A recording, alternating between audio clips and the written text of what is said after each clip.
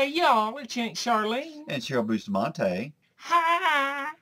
Who the hell is that? You remember my sister, Fremini? What the hell's she doing here? She's staying with us until her divorce is through. My husband was cheating on me. He said it was because I couldn't get knocked up with child.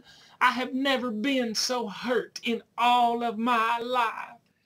Girl, you should have seen Mexico. How was it? It was fine. Mexico? But Aunt Charlene said you went to Oklahoma so the sheriff wouldn't know it was you that gave his daughter all those illegal Xanaxes.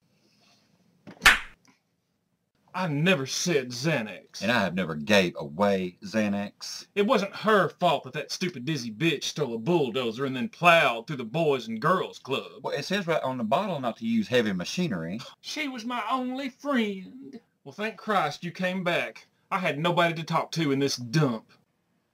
Earl, don't you have something nice to say to Miss Bustamonte? Hey, Cheryl. That's Miss Bustamonte. Kiss my Earl, Miss Bustamonte.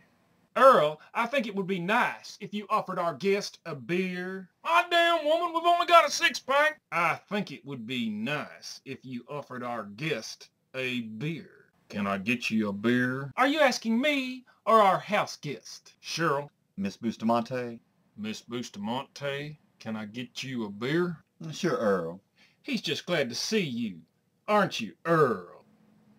Well, in that case, would you mind running down to the store and get me a pack of cigarettes? We ain't paid bills yet. And besides, we got plenty of cigarettes here. Earl, maybe our guest doesn't want to puff on those cheap-ass ground-up stumps and fish heads you call cigarettes. I'll be back. Red Paw Malls. Grab a carton. Grab 2. Girl, what you got him on, Prozac? No, thin ice. Son of a bitch gave me a shower curtain for my birthday last month.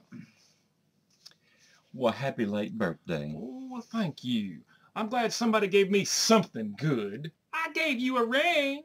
So where are you staying? Well, I'm staying down there at the No-Tell Motel, since my trailer got repoed and all. Well, you can stay here. I don't know, girl. Last time I slept on your couch, I got scabies. Well, you can have Fremini's bed. Hey!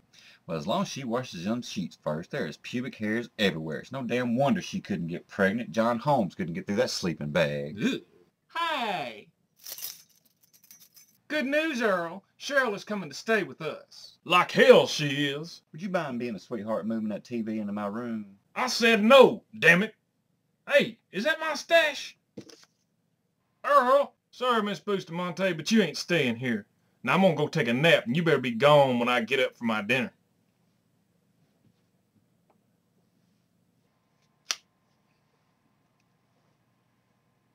Hey, Sheriff, it's Aunt Charlene. My husband just hit me.